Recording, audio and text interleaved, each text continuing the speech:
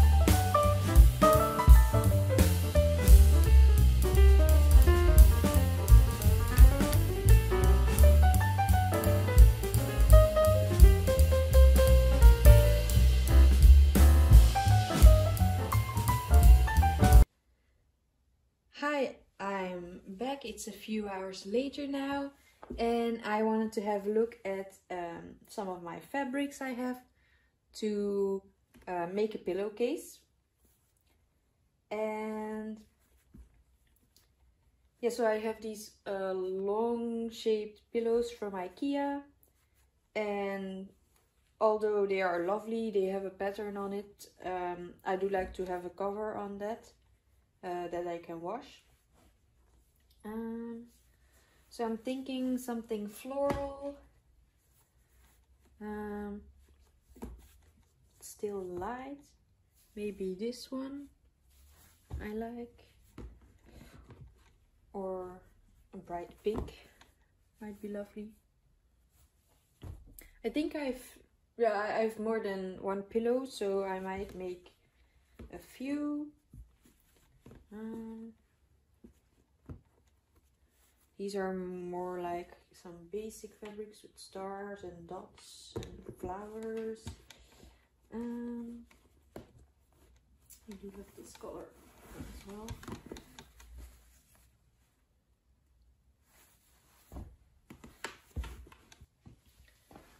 So these are more my smaller, well, not really scraps. I can make some good projects out of these, but they are not big enough to make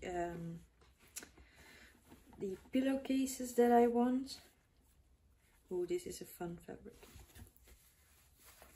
This is already really old, but it's still very lovely. But not enough to make the pillowcase. I do have some at the bottom. That might work. These are all fabrics that I accumulated over the years. And these are, I think, all cotton fabrics with a print on. And I like to use these for like some zipper bags. Like this one.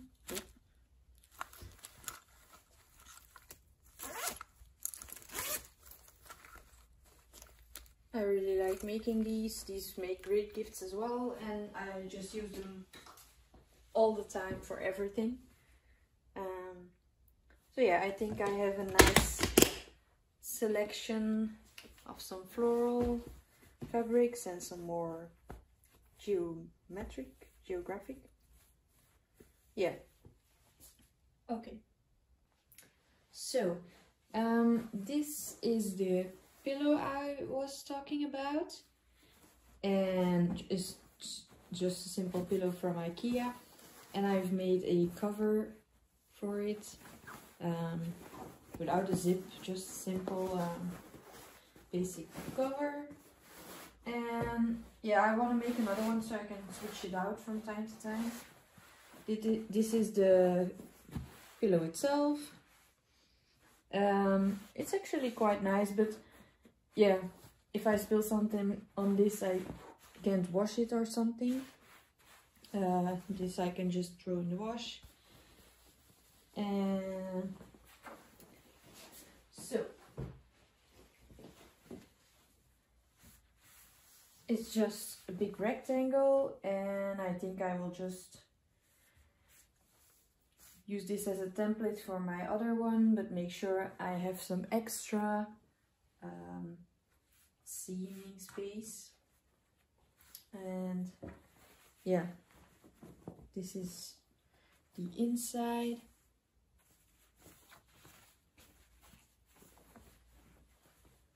Let's get started.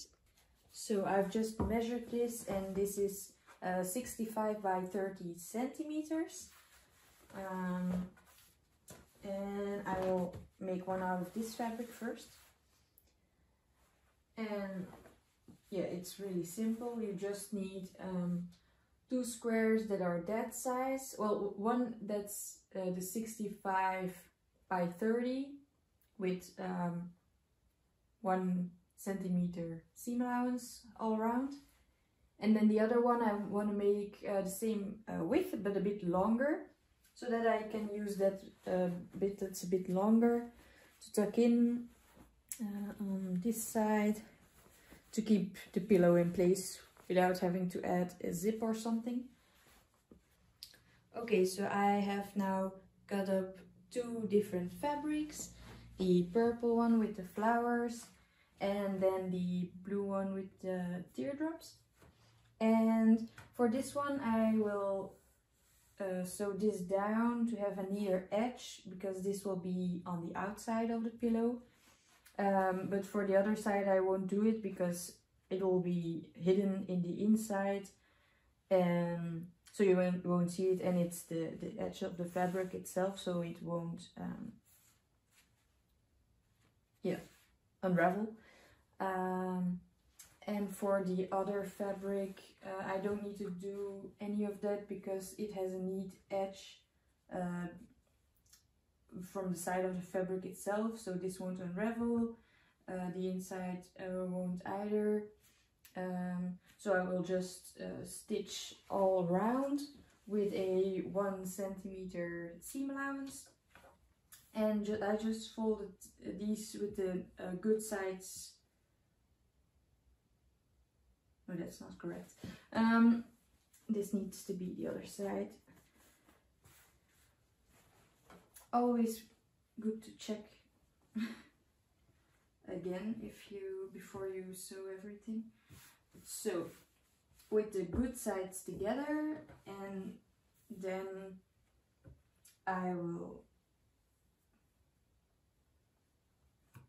put this down, and I will sew all around except for on this side.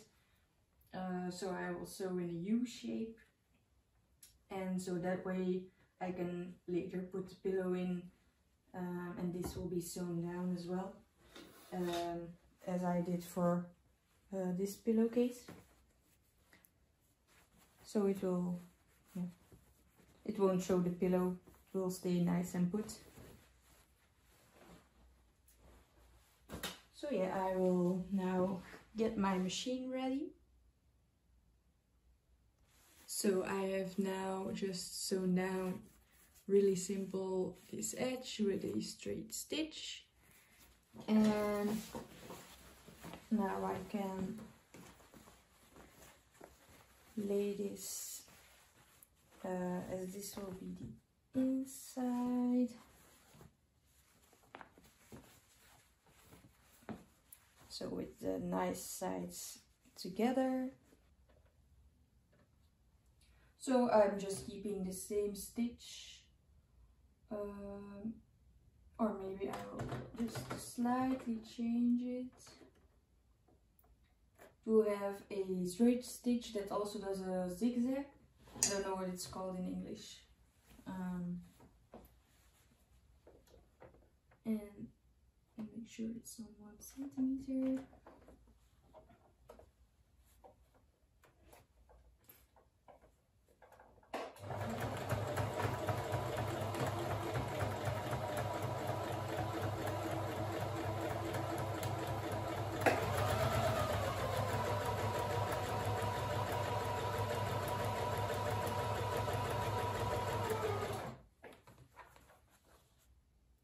So all the sides are sewn, and now all that's left is to turn it right side out.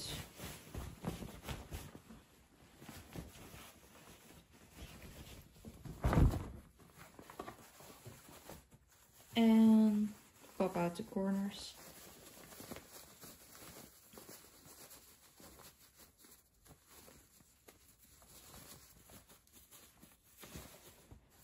And yeah, there you have it. Simple pillowcase. I will now do the same for the other one. And then I'm done for today with sewing, I think.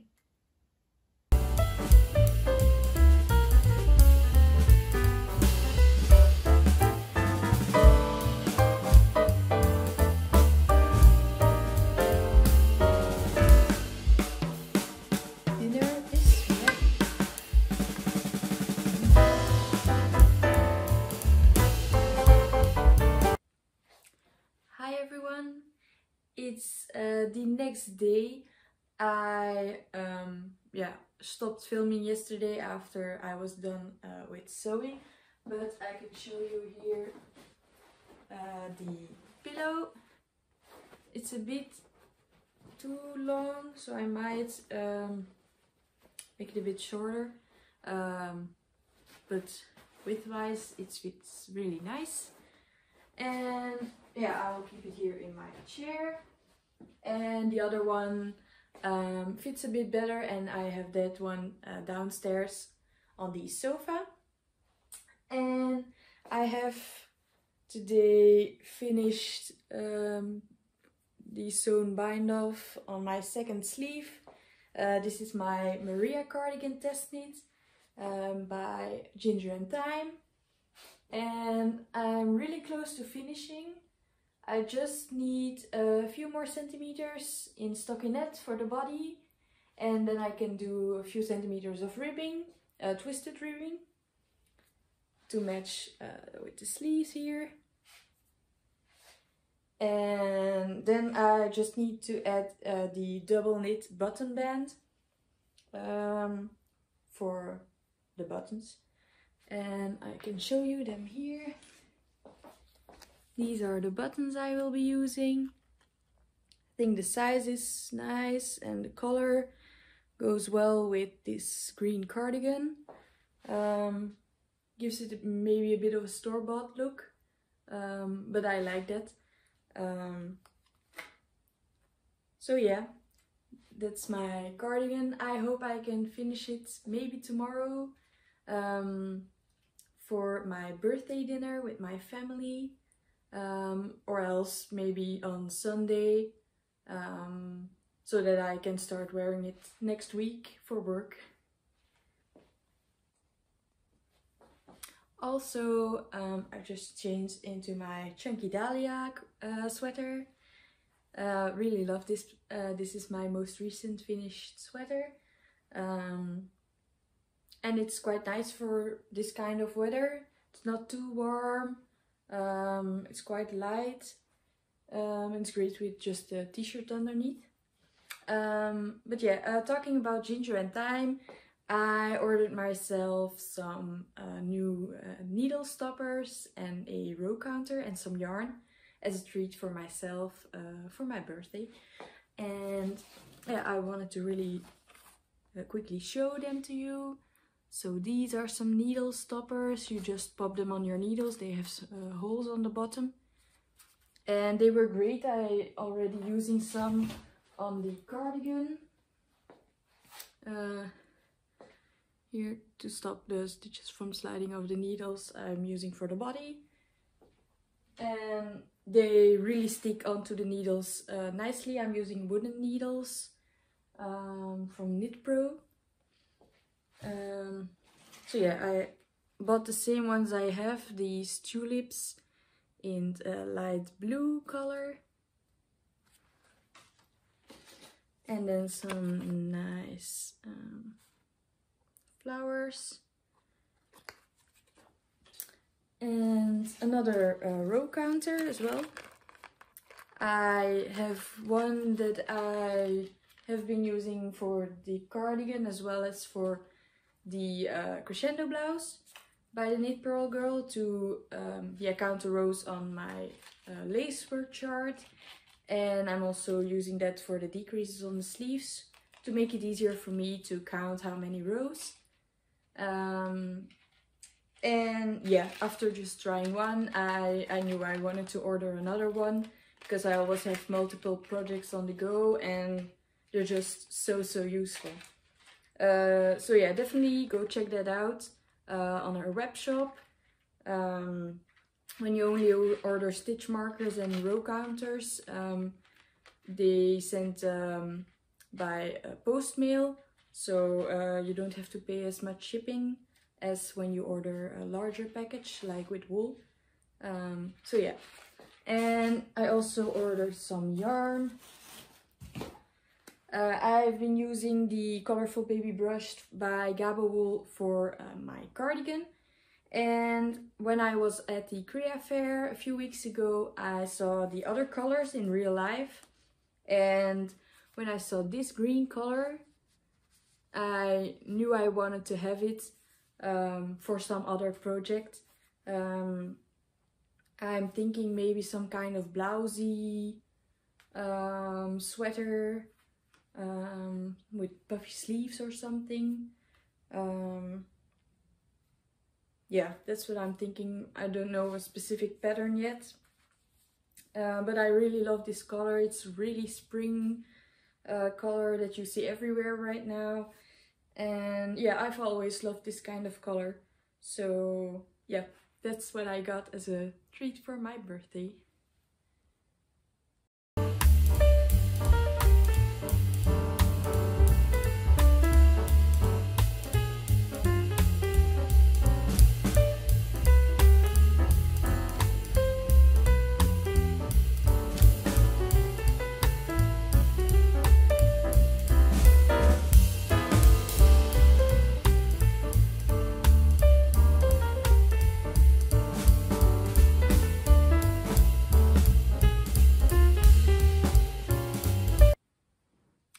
Hi everyone, today is Saturday and I quickly wanted to show you some of my socks. These are the socks I have just finished yesterday morning, and I was wearing them yesterday, so I couldn't show them. But yeah, these are the broken rib socks. It's a free pattern on Ravelry, and I started them, I think, end of February. And I had finished one sock, but still needed to do the second one. And yeah, I grafted the toe yesterday morning and woven in my ends. These aren't blocked yet, but I just wanted to wear them yesterday, so I did.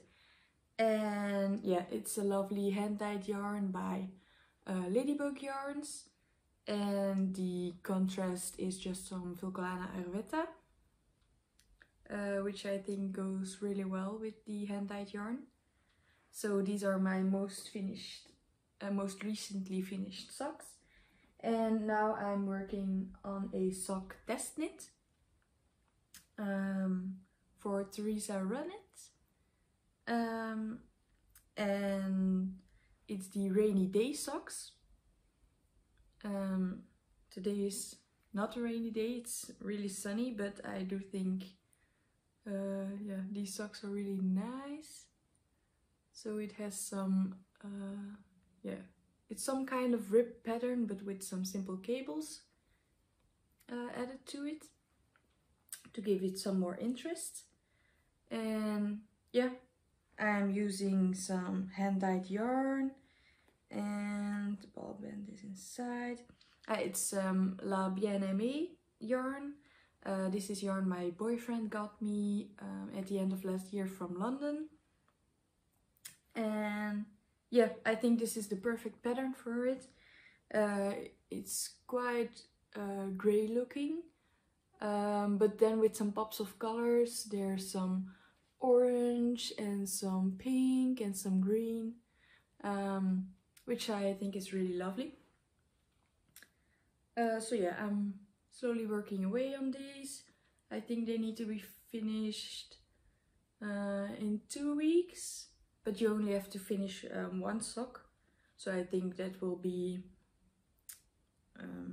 yeah, I will be able to do that. I just need to knit a bit more on the leg, and then I can do the heel flap and then foot with the gusset and the toe. These knit up quite fast, I think. Using 2.5mm needles. So yeah, another new lovely sock. I like to switch between some textured socks and some colorwork socks. The colorwork socks I'm working on currently are the lovely Anna socks by Penrose Knits. I can show you them quickly. Oh, they're right here. I have one sock finished already with the heel.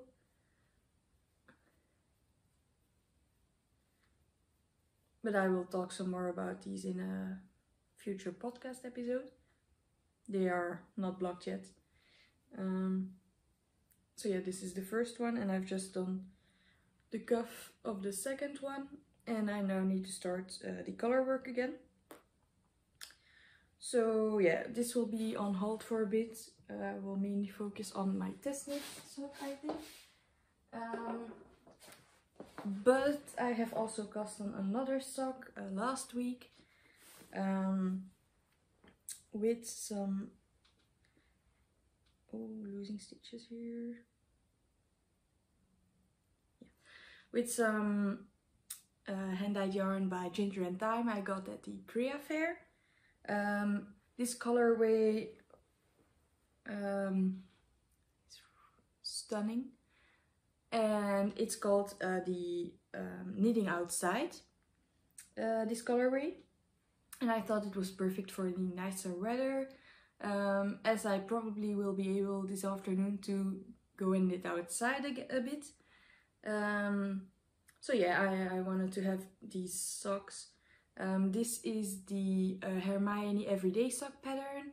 It's a free pattern on Ravelry. I've seen a lot of YouTube podcasters knit these socks lately, like Chelsea from True Lane Knits, and I also think Marlene from Marlene Knits is making these or has made these. And yeah, it was on my list of the free sock patterns I did in February. It's another video, so if you haven't checked that out, be sure to do that if you're interested. So yeah, it's a free pattern and it's really simple and textured. But I think this colorway is really perfect for it. So yeah, I will do some knitting outside later this afternoon. And then tonight I'm going for a birthday dinner with my family to celebrate my 25th birthday from yesterday. So yeah, see you later. Hi there! I was just editing this video and I realized I didn't really film an outro. So yeah, I hope you enjoyed this video. I think it's really nice. I enjoyed the editing process as well and taking little videos throughout my week. Some crafting and as well as some bit of cooking, which I like doing as well. So yeah, if you like this kind of video, be sure to give it a like, leave me a comment, and tell me what you thought about it. Yeah, it would be really nice to have a chat. And I hope to see you in my next video in a few weeks, which will be a regular podcast episode. So stay tuned for that. Bye!